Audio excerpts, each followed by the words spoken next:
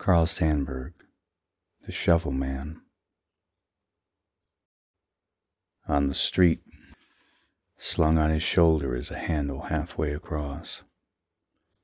Tied in a big knot on the scoop of cast iron are the overalls faded from sun and rain in the ditches. Spatter of dry clay sticking yellow on his left sleeve, and a flimsy shirt open at the throat. I know him for a shovel man. A dago working for $1.06 a day. And a dark-eyed woman in the old country dreams of him for one of the world's ready men with a pair of fresh lips and a kiss better than all the wild grapes that ever grew in Tuscany.